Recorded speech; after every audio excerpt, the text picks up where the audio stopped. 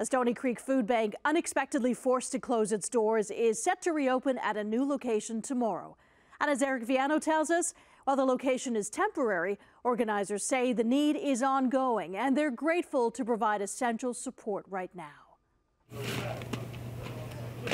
Volunteers were hard at work this morning doing what the Stoney Creek Community Food Bank has done since 1991. We give them milk, they get eggs, they get bread. We have produce.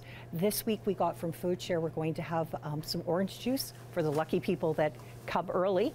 We need to help these people, you know. Only the food bank is now in a new temporary home at the back of the Stoney Creek Municipal Service Centre. The move happening after the food bank was forced to close its doors at the Saltfleet Community Centre last month. City officials said the structural integrity of the building had been compromised. We were very fortunate the city was there. It was a Wednesday. And just 3 weeks later, the new location is now stocked to the brim. We have probably 25 volunteers that have spent relentless days coming in and just getting it packed.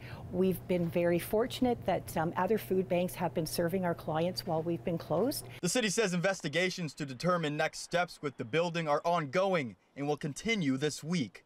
The food bank says the quick transition to a new location was extremely important because there's a lot of people who rely on the service. We are an essential service, like a lot of clients depend on us, and food is critical. Everybody needs food, so I think it was really important that we open as quickly as possible. And tomorrow is opening day. Volunteers say they're proud to do the work. I have a supermarket background.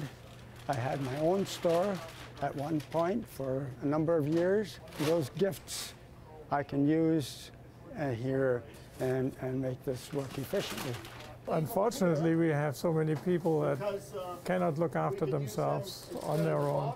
They need help, so we provide that, and that's a good thing. The food bank says it feeds around 25 to 40 people each day. Eric Viano, CHCH News, Stoney Creek.